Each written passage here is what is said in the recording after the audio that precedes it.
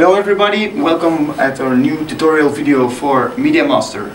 Today we present the new MediaMaster 3.1 and one of its new features is the integration with Ma-Net2. So now you can use the GrandMa Desk 2, not only outputting ArtNet but also outputting GrandMa2 net. The settings that we have to do in MediaMaster to go to GrandMa2 is easy.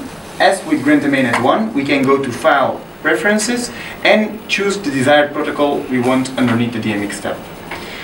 DMX interface now is set to Ma-Net. As you can see, as before, we have also the option to use an NTEC dongle, ArtNet or the Ma-Net, which we will choose now.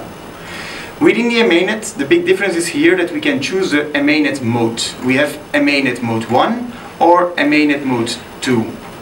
Once we select Ma-Net mode 2, we can, as with Ma-Net 1, select the sessions, the different universes and patch our layers wherever we want them.